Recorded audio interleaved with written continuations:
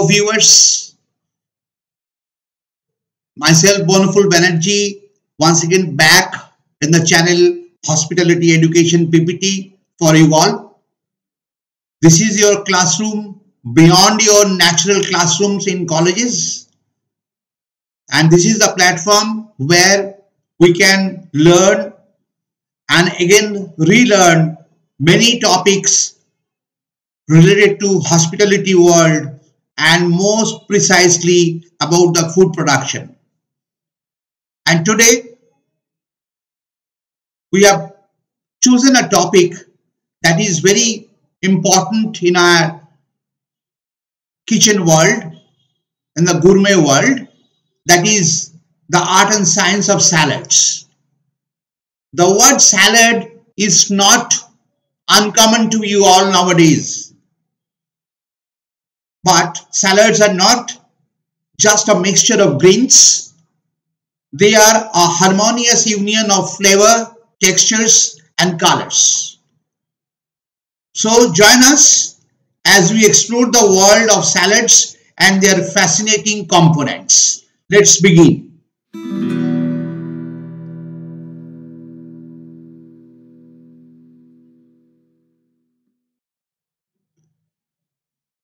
What defines a salad? Exactly, if I ask you all to define the word salad, you'll be probably scratching your head to give a one definite explanation for the salads, because it has got multifaceted explanation that what exactly a salad is. And let us try to explore these points one by one from different angle. First one, it can be called a dish of raw leafy green vegetables, often tossed with pieces of other raw or cooked vegetables, fruit, cheese, or other ingredients, and served with a dressing. This is one way of explaining. Another way, it is a cold dish of chopped vegetables, fruit, meat, fish, eggs, or other food, usually prepared with a dressing such as mayonnaise. This is also another way of explaining it. Third way to explain is that it is a food mixtures either arranged on a plate or tossed and served with a moist dressing, usually consisting of or including greens.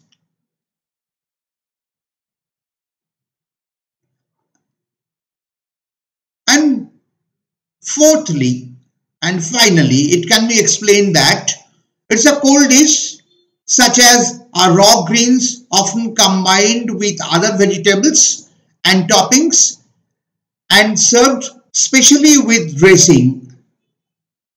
Small pieces of food usually mixed with a dressing. That is the way of explaining it. So this is all how we can discuss the word salad or define the word salad. Now next proceed to the next. How salad is termed or called or popular by the name in different countries. First one is the French, which is calling the salad as salad. D is softly pronounced out here. In Spanish language, it is known as ensalada. In Italian language, it is called insalata. In German, it is known as salad. In Portuguese, it is known as salada. And in Swedish, it is called again salad, where double L is used in the spelling. So these are the few different names available internationally to indicate the term salad. But how the name has come? As per the etymology, the word originated from the Latin salata, which means salted. This is also the root of the French word salade and German salat. You can easily draw the connection that from this word salata of Latin origin, which means salt, the French word salad and German word salat is coming. It is very much connected with that word. Now, how this salad is served? It's served in various ways. Number one, as a salad course. In a very formal meal experiences, salads are sometimes served after a main course, and such salads are light and refreshing in nature because after having the main course, naturally you want to refresh, and it is refreshing in nature and provide a change from the heavy main course. Already the person had so many things in the main course, so naturally to cut down the taste and to take something light instead, then salad is served especially in that course as a salad course. It is a well-dressed salad. Greens and savory vegetables are commonly a popular choice. Now, what is a traditional course? In a French traditional way of taking food is there are 17 stages, starting from hors d'oeuvre, that is appetizer, ending with cafe or coffee at the end. And here you can see there is a specific place, that is 11th place is there in the 17th course menu, where salad is precisely served after the main dish. Main dish can be taken in different ways. It can be in terms of relief, and you can take many things over there. Secondly, it is also served as a main course. It is also substantial enough as a main dish. Why? Because one of the bodybuilding foods such as meat, fish, egg and cheese forms the base of this kind of salads. The volume and richness of these salads are adequate to satisfy a normal appetite. Normally during the business hours, there is an international tendency that instead of having different courses, let's have a main course salad which supplement you with all your body requirements in one place. So what will happen ultimately? Consumption of time will be less. You can discuss your business things during having that, and at the same time your appetite will be fulfilled. Your body requirements nutritionally will be fulfilled. So salad can also be taken substantially as a main course instead of other things. And third one is, it can also be served as an accompaniment with many other main courses. Now, how the salad will be classified? Let us see the structure. Salad primarily divided into two types. One is simple salad. Before I go to the other part, let us try to understand what is called a simple salad. Simple salad is also known as a plain salad. Now, these salads can be further subdivided in green salads or salad in season. That means whatever greens are available seasonally, that can be used for making these kind of salads, and which is primarily served raw or partially cooked. Such salads normally use only a single kind of vegetable as a base and only one or two ingredients in small quantity as decoration or as a part of garnish. So it is a very simple way of making. One main ingredient green is used with additional one or two small ingredient green also used, but it has got a specific purpose either to decorate or as a part of garnish. That is about the simple salad. Other one is known as compound salad. From the name compound, we understand that it is not a single item, it is more than one. Compound salads are more elaborate salads which consist of more than one ingredient. And depending on these ingredients, they can be given different category as well. And what are the categories? Let's see. We can see 4 categories are there. Either it is a fish-based salad, and depending upon the base, it will get the name. Veggie-based salads, meat-based salad, and finally fruit-based salads. So this is a total picture of classification of salad. Now let us come to the word types of salads. Internationally, most modern way, the types are also different than exactly the classifications. First one is on your screen, that is tossed salads. Why the name is given tossed? Because it is tossed together. What are the good examples of these kind of salads? Caesar salad, green salad, etc. And there are many.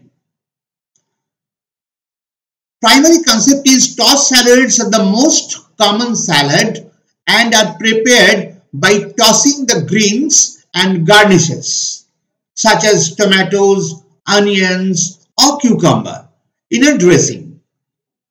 You take all the ingredients in a bowl, add some dressings and toss it. A tossed salad uses leafy vegetables such as lettuce, spinach and watercress. These are all mixed together, as you can see in the image on your screen. That is about the tossed salad. Second type is composed salads, which are skillfully built. Most popular example is a Cobb salad. Cobb salad is the American garden salad. We'll discuss this little later in the following slides. Let us see first what is composed salads. Composed salads are inspired and are properly composed salad tales of that inspiration. It is slightly philosophical. A composed salad is one of order and detail. It is placed in order and detail. You can see the image also. A composed salad is also built from the ground up and is carefully arranged to produce a beautifully crafted salad that your image will give you the explanation of this languages I have used out here. You can see how gracefully it is arranged in order. It is creating a picture on top of the plate.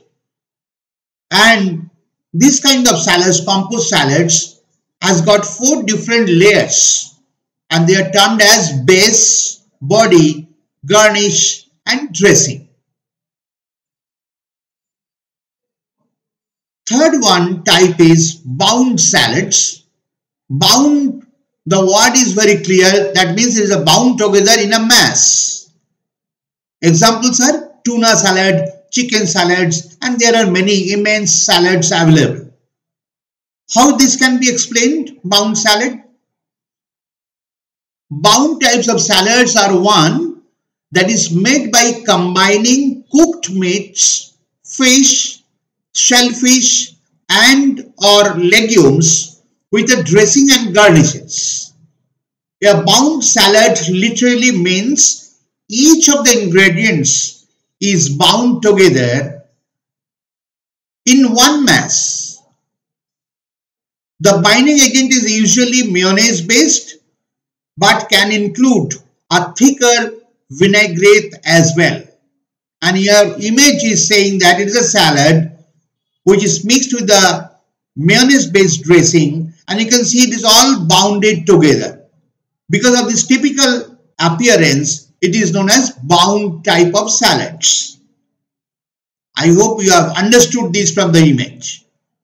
And the fourth one is known as farinaceous salads. From the name, it is very simply clear that it is made up of starches like potatoes or pasta and etc. And what the explanation goes like? A farinaceous salad is a salad that is made with potatoes, pasta or grains.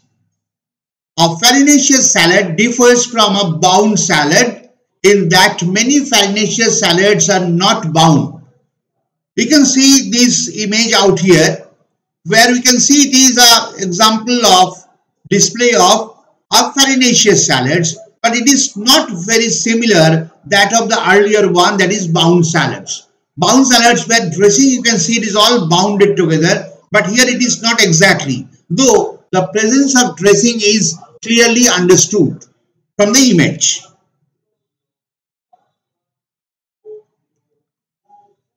Now let us deconstruct the salads. That means the different components of salads. Though we have named these components earlier, but let us see out here in a descriptive way. First one is known as the base of the salad. The base may be made up of lettuce, cabbage, or any other leafy vegetables.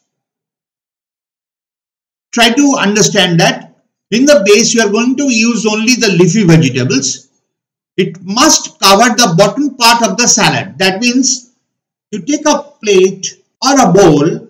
First you lay the base, the leafy vegetables, whatever you want to select, lettuce, cabbage or any other green leafy vegetables as a base. The leaves must be clean and thoroughly washed because they can contain a lot of soil and insects. So you must be taking much care before putting these green leafy vegetables as a base for the salads. Preferably, all the salads leaves must be washed with chlorine solution. So that will ensure that your leafy green vegetables are free of germs and insects and any kind of chemical used during their farming time. So that is about the base. Second one is body. The body comprises of the main ingredient of the salad. Actually, the name of the salad also comes from there is a chicken salad or the fish salad or vegetable salad or cheese salad. So you understand well that main ingredient is indicating the name. It must be proportional to the base. The body must comprise of small bite-sized pieces of the ingredients. Firstly, it should be proportional. Why? You are taking a big bowl or a big salad plate where lots of greens are available and only you are putting this much your body on the center or in one side. Then appearance wise the excellency of the salads will be lost. So it should be very much proportionate, that you will understand, and the pieces of the main ingredient should be bite size so that with a fork you can always take one bite inside your mouth. It is not that a big piece so that you have to chew it, bite it, and ultimately it will be creating lots of hassle for the guest to consume. So try to make it simpler by cutting them into small pieces. The ingredients used should have a balance of flavor and taste. Here you should be very critical about selecting of ingredients so that somehow the entire balance of the salad should not be lost. It will be well balanced. Flavor will be also mixed at the same time, very matching and appealing, and of course taste matters at the end. Third one is a garnish.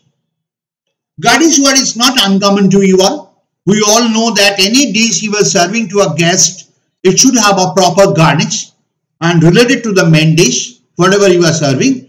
Here also it applies the same. The main purpose of a garnish is to add eye appeal to the finished product. That is very simple and very important too. But a certain number of times it can also be added to improve the taste of the salad. That is very important. It is not only for eye appeal, but also it improves the taste of the salad as well. Can be either a part of the body also. And remember, most importantly, it should be edible. and very simple by nature.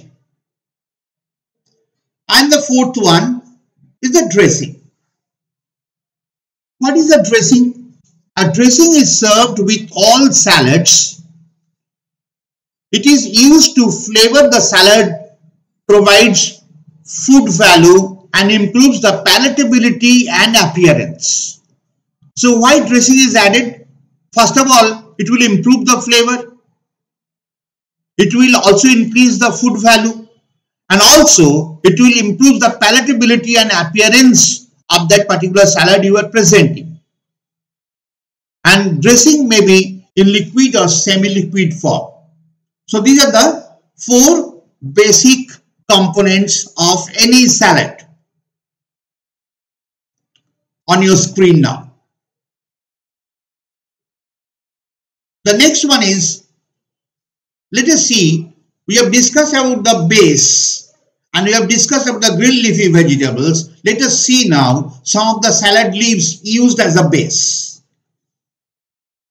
One is arugula, which is peppery and slightly bitter in flavor. A terrific green to be used in a salad. It can be gently braised also before putting as a base. Iceberg lettuce. This is prized for its crispiness and longevity in the refrigerator, but it is a bit short on flavor and nutrients. But it is very crunchy. And the name is given iceberg because it becomes very crispy once it is frozen or kept it in the refrigerator. And it will give you a chewy texture while chewing it in your mouth, and that will definitely give you a different level of enjoyment while having this salad with iceberg. Lolo Rosso. This is another kind of lettuce. This mild tender lettuce has ruffled red edges. You can see in the picture that is the edge of the leaf is little ruffled, and color wise also it very distinct. Two colors are there. One is red and other one is light green, and once it is placed as a base, it takes the salad to the different level. And this is another one. There are many. I am showing only few of those in front of you. Radicchio, with its beautiful coloring and slightly bitter flavor. So these are the few in front of you, can be used as a salad base. Now this is the time to unveil the dressing kingdom. We have discussed about the word dressing. Now let us see what is exactly. It is a blend of oils, vinegars, herbs, and seasonings that not only adds flavor but also tenderly coats each leaf, enhancing the salad's texture and taste. So it is a mixture of what? Oil, vinegar, herb, seasonings. And it will be just mixed in such a way that it will adhere to the leaves and it will accentuate the appeal of the salad. The texture will remain crispy and of course it will affect the taste in a positive way. There are certain key points about the dressing. First one is the variety and styles or variety of styles. This variety will change depending upon the country of origin and the style of eating, their cultures. Depending on that, there are immense type of salad dressings used in this gourmet world. Number two is the base ingredients. Base ingredients are oil, base ingredients for the dressing. Remember, the word base should not be mixed in with the salad components. The base ingredients for dressings will be oil, dairy products, mayonnaise, etc. I am giving you a few examples out here. Third one is the flavor and additions. What can be added in these? You can add different kind of vinegar, fresh herbs, some fermented product like soy sauce, different kind of nuts, fresh fruits, some other condiments, spices, and some sweet elements. All these things can be added as a flavor and additional ingredients to the salads to give a different kind of height or variety. Fourth one is the texture and consistency of the dressing. It will vary. It can be a thick, it can be thin, it can be creamy, it can be light or runny as well. That will depend on the chef and the style of making the salad. By this time we all know that salads are always with the salad dressing. So usage of dressing, we already known to us that it is used as a salad dressing with the salads. However, point number 5 is saying that besides salads, it can also be used as a dip for different kind of breads and vegetables. I'll suggest you that whenever you go to visit different hotels for your internship, or you are fortunate enough to be present there in some exotic gathering of high profile guests in a exotic food displayed over there in the buffet, you can see that this kind of dips are available very much. What are the types of dressings? Vinaigrette dressings, mayonnaise based dressings, and emulsified vinaigrette dressings are also available. These are 3 types. What are the oils we can use for the dressings? There are a series of oils can be used depending on the style, country of origin and their culture. Firstly, olive oil, walnut oil, salad oil, groundnut oil, sesame oil, grapeseed oil, hazelnut oil. These are the oils we can use for different type of salad preparations, that is the dressing preparations. And different type of vinegars are also used for salads. What are those? Tarragon vinegar, balsamic vinegar, red wine vinegar, white wine vinegar, malt vinegar, sherry vinegar, raspberry vinegar, cedar vinegar.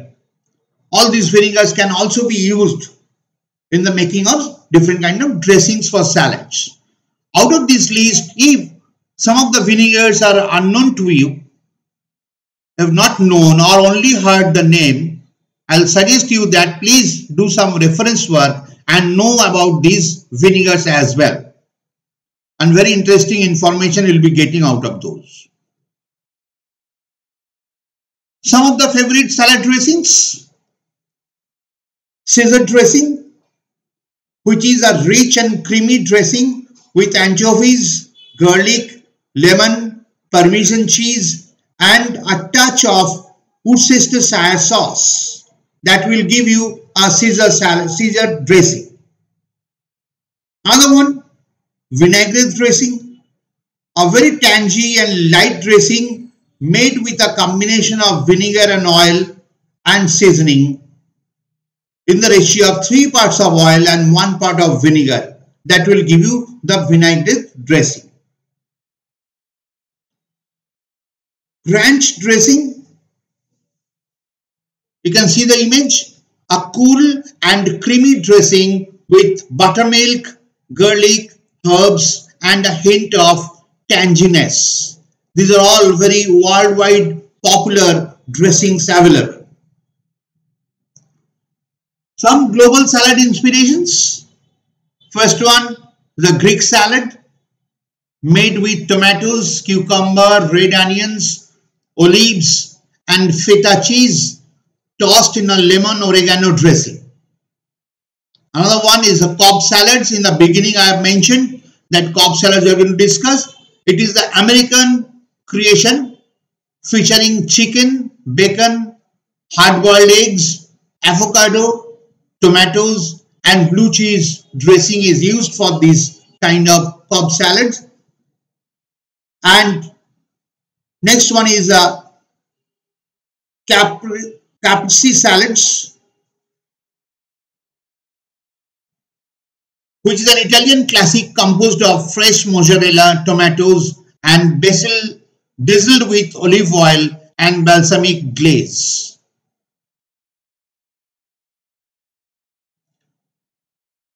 The beauty of some classical salads, very popular worldwide, it is known, available in different hotels, is also very popular to the guest.